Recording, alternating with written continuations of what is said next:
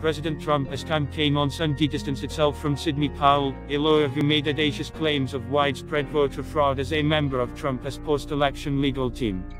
Sidney Powell is practicing law on her own, Trump's personal attorney, Rudy Giuliani, said in a statement.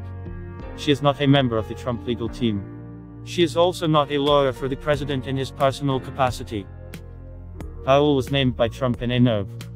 14 tweet as one of the lawyers working for his campaign to contest the election results. Last Thursday, Powell stood alongside Giuliani at a Marathon News conference where the two outlined separate instances of alleged election fraud that purportedly benefited President-elect Joe Biden.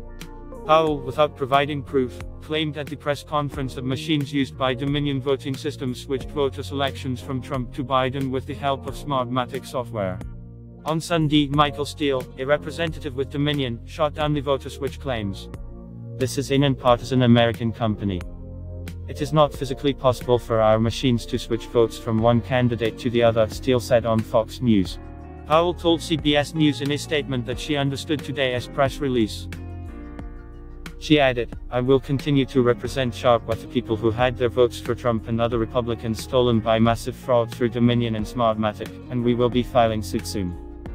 The chips will fall where they may, and we will defend the foundations of this great republic."